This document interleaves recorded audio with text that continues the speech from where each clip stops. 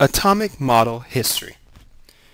So to understand the modern atomic model, we have to understand how that model developed. So we're going to take a quick look at the history of the atom and what made us understand, and what questions that are left to us that made it possible to keep moving to the next model. So first, let's start with Democritus.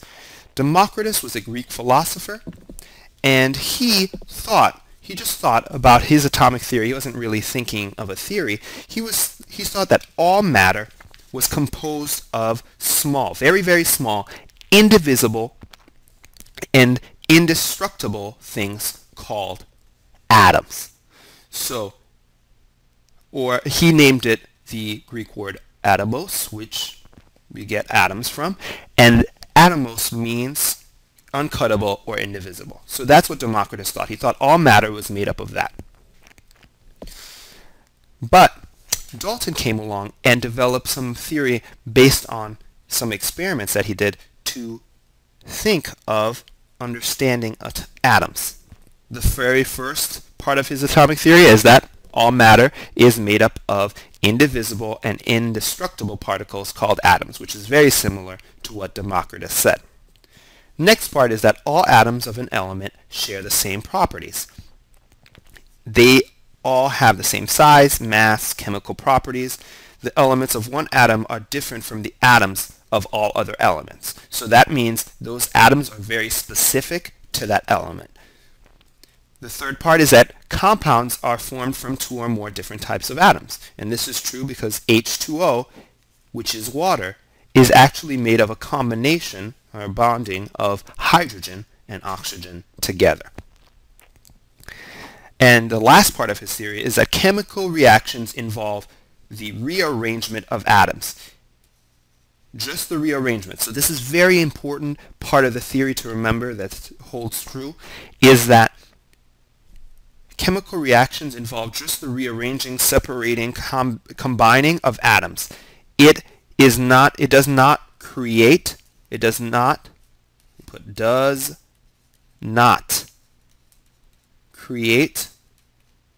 or destroy matter. Okay? This is called the law of conservation of matter. And this is a very, very important one. That's why I'm emphasizing it a lot, because it's very important to remember that chemical reactions just involve the rearrangement of atoms. So that is Dalton's atomic theory.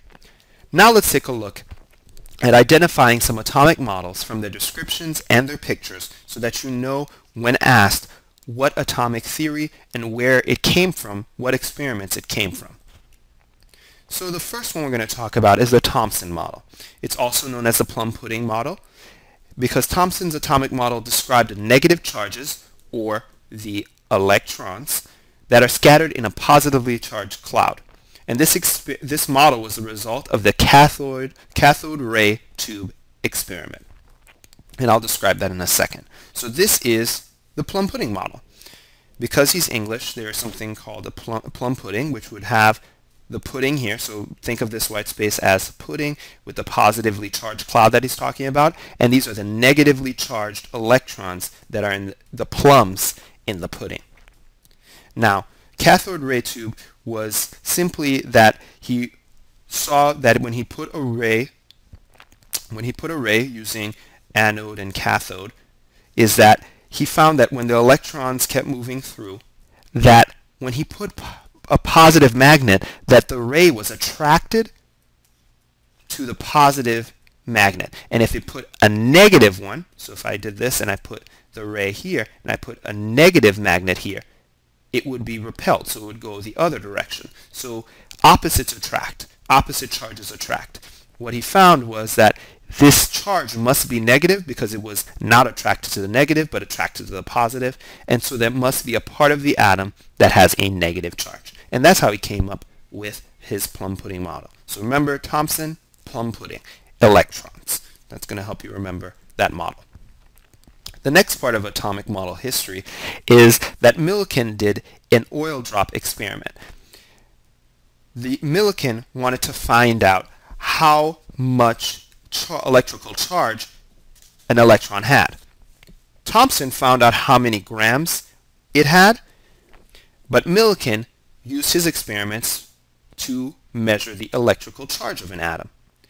By suspending 2 oil drops of known density between 2 metal cathodes, the charge can be determined when he applied a known electrical field. And what he found was that the elementary charge of an electron is 1.602 times 10 to the negative 19th coulombs, which is an electrical charge unit. So this gives us an idea about how much the charge of an electron really is. So the next model we're going to look at is Rutherford's model.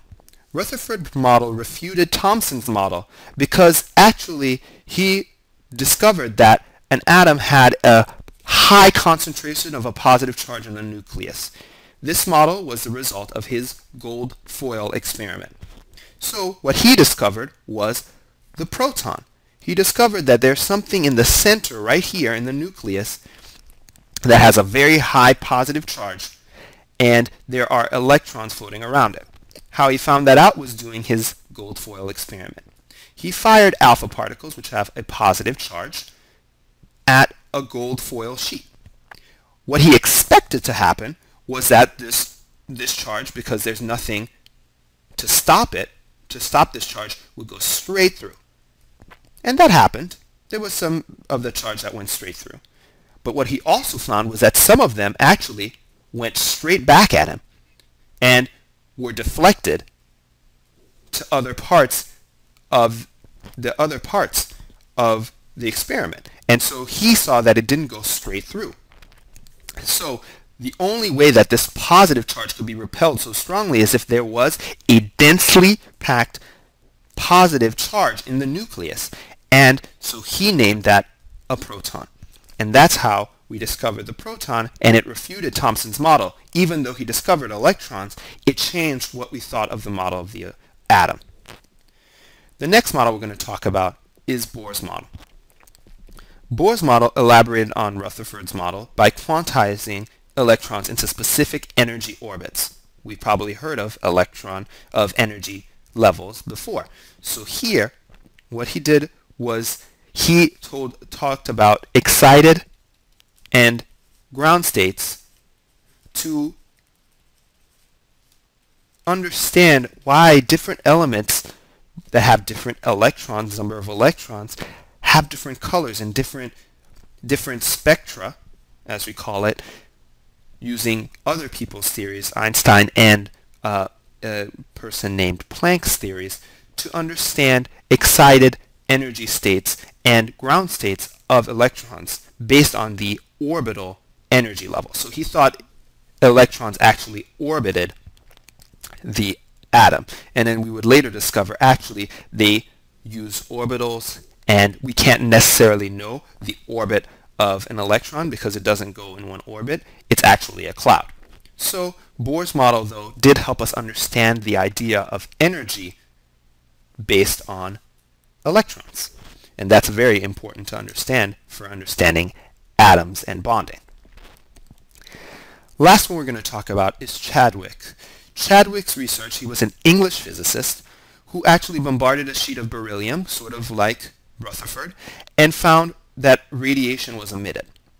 The rays that were emitted were electrically neutral and had a mass slightly greater than that of a proton. So Chadwick called these neutrons. So we've seen the development of Thomson discovering the electrons, Rutherford discovering the proton. But Rutherford knew that because of the different masses, he knew that something was missing because he saw that the mass of helium was actually greater than it was supposed to be. So there was something missing.